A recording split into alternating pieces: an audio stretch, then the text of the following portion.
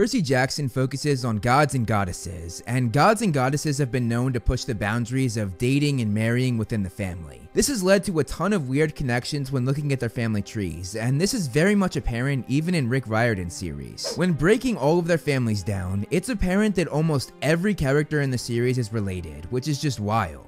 I made a similar video to this one about how all Harry Potter characters are related, which you guys clearly seem to like, so we're gonna do something similar here in this video. I spent several days figuring this tree out and actually creating it, and I'm pretty proud of the final product, and I'm excited to share it with you guys in this video. Now, just to be clear, I'm going by the Percy Jackson universe, which can sometimes be different from real mythology, so just keep that in mind. I'm going by the world that Rick Riordan created. Also, I'm gonna try my best with pronunciations. I tried to look up how to pronounce everything, but there are several ways to say each name depending on what time period and what culture it is. Erebos. So go easy on me, I'm gonna try my best. If you enjoy this video, please hit the like button to help with the algorithm. It will greatly help the channel so I can make more fun videos like this one. But anyway, let's get into it.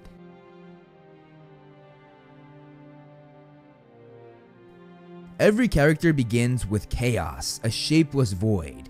Before the sea, lands, and sky, all there was chaos. Eventually, some chaos matter collected to form what were basically his children. Nyx, the goddess of the night, Erebos, the god of darkness, Tartarus, the pit of evil, Pontus, the sea, Gia, the earth, Thalassa, the female goddess of the sea, and Ouranos, the sky. Right away, we have some family-on-family action, as Erebos and Nyx get together and have 3 children, Hecate, Nemesis, and Hypnos. Hecate connects us to our first demigod, Alabaster C. Torrington, a demigod who joined Kronos in the original series, as well as his sister Lou Ellen Blackstone, who was the head counselor of the Hecate cabin, and of course Josephine, or Jo, a retired hunter of Artemis from the Trials of Apollo series. Then Hecate's sister Nemesis connects Ethan Nakamura, a very prominent supporter of Kronos with a bit of a redemption right before the end. And Nemesis and Hecate's brother Hypnos connects us to Clovis, the head of the Hypnos cabin at Camp Half-Blood. Also, I'll take this moment to point out that I made the gods blue and demigods red.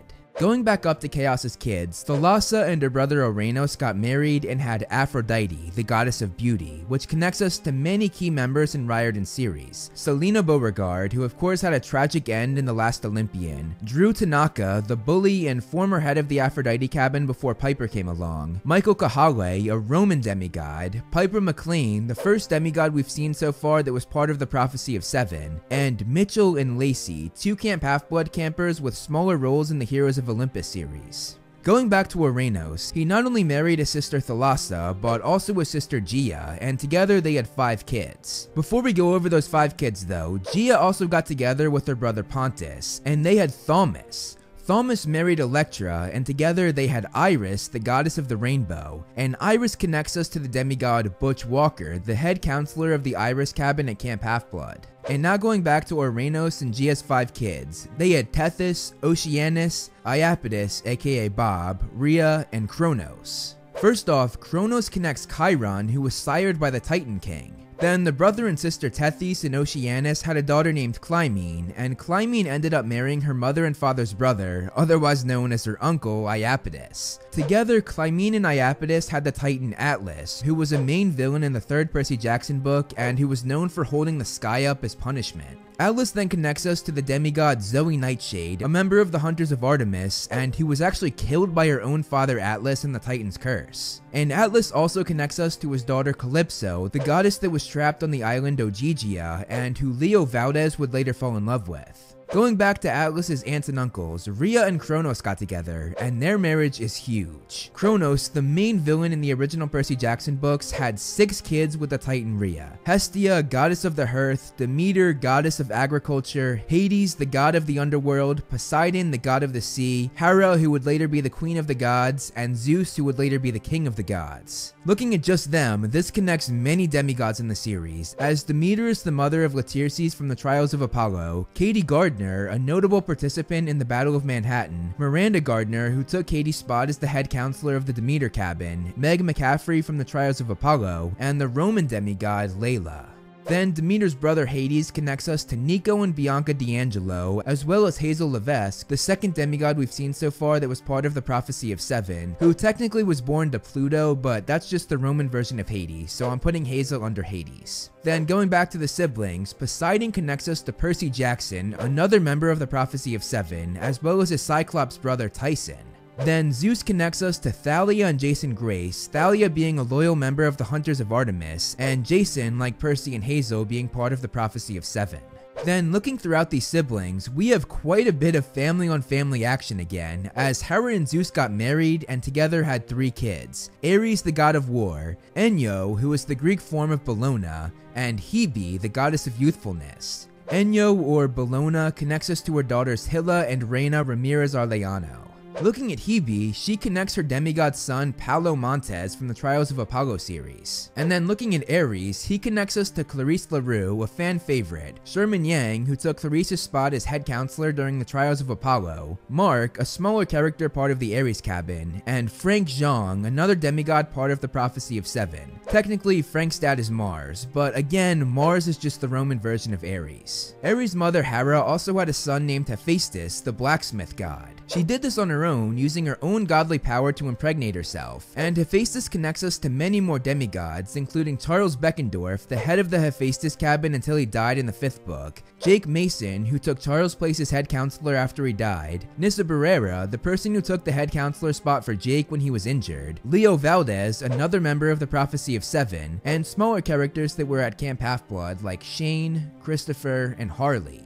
While Zeus was married to and had many children with Hera, he also had a number of affairs that led to 5 more demigod children. The first one was with Leto, the goddess of motherhood, who he had the twins Apollo and Artemis with. The twins connect a ton of demigod children on their own, as Apollo had Halcyon Green, a demigod that Luke and Thalia discovered before going to Camp Half-Blood, Lee Fletcher, the former head counselor of the Apollo cabin before being killed in the Battle of the Labyrinth, Michael Yu, who took Lee's spot as head counselor when he died, Will Salas, the fan favorite who is now romantically involved with Nico D'Angelo, Austin Lake, a contributor in the Battle of Manhattan, and smaller characters like Kayla Knowles, Laurel Victor, Gracie, and Jan. And on top of all of Apollo's kids, I'm also going to add Octavian, who technically is not a child of Apollo, but sort of is at the same time, as it's said that he's the Roman legacy of Apollo, which is close enough for me. Zeus's second affair was with Maia, who was actually the daughter of Atlas, who we went over earlier. Zeus and Maia had their son Hermes, the messenger god, and Hermes connects us to quite a few demigods, including Luke Castellan, my favorite character in the series, Connor and Travis Stoll, the twins who were co-counselors for the Hermes cabin after Luke's departure, Chris Rodriguez, who of course went on to date Clarice, and Cecil Markowitz, a smaller character who resided in the Hermes cabin. Zeus's third affair was with Semele, the only mortal on this family tree. I decided not to add any of the demigods' mortal parents because it would just look confusing and very scrambled. But the reason I'm adding the mortal Semele is because her demigod child Dionysus later became a god, and he would later even be part of the 12 Olympians. Dionysus connects us to a few smaller demigods like Castor and Pollux, both of whom were Greek demigods at Camp Half-Blood, and Dakota, a Roman demigod at Camp Jupiter. Then, like Octavian, Emmy from the Trials of Apollo series isn't technically the daughter of Dionysus, but is a legacy of him, so like Octavian, I'll count that one as well. And then Zeus's fourth affair was with Métis, who we had Athena, the goddess of wisdom and warfare, with. Athena connects 2 more demigod children, Annabeth Chase, the final demigod part of the Prophecy of Seven, and Malcolm Pace, who took Annabeth's place as head counselor for the Athena cabin while she was gone. Looking at all of this, I was able to connect a whopping 103 characters, which is just wild. The only major characters we couldn't really get were non-demigods like Grover, Ella, Rachel, and a few others. Overall though, I'd say it's pretty clear that almost every character, both god and demigod, is connected in some way, and it was a lot of fun figuring it out. Again, if you enjoyed this video, please hit that like button to help with the algorithm, and if you're not already and enjoyed this video, hit that subscribe button. Thank you so much for watching, guys. I hope you enjoyed the video. You can follow me on Instagram to see more of my personal life, like my cute dog Loki, and some behind the scenes movie flame stuff. I also do similar content on TikTok and Twitter that I do here on this channel, so if you like what I do here, check them out. All the handles are right below me, and links are in the description. Over here are my wonderful patrons. If you want to be featured on the next video, plus get a few other perks, become a patron today. As always, if you liked the video, hit that like button and subscribe, and look out for more great movie flame videos on the way.